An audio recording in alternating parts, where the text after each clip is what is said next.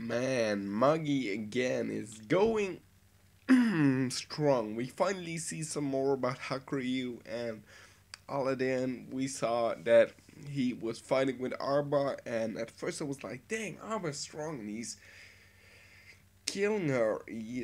She was explaining what she's doing, and with all those little timelines and how she progressed and made offspring and everything to get the perfect body. It was very strange to hear that.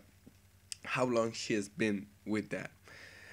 Then thinking, I was like, man, Hakuryu, because he used her and Aladdin and everybody was there to back him up and take him down, take him back before she killed him. He got that information. Very great done.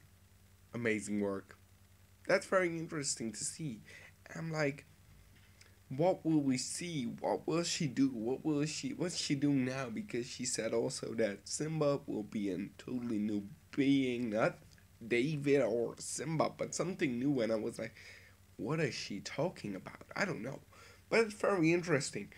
And I don't know. I'm still so excited because all these things are finally coming back together when we see what happened in these years and how big the clashes were, and I'm very excited because I know this will be the last arc and it's intense and exciting and can't wait for more.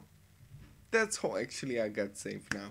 Hope you enjoyed it. If you did, give it a thumbs up, share with some friends, subscribe if you want to see more of me, and let me know what you think about it. What's going to happen? What you think when will Simba and Alibaba meet each other and Aladdin coming back? It will be very amazing. Also, Ren Hakuryu. Oh, everybody.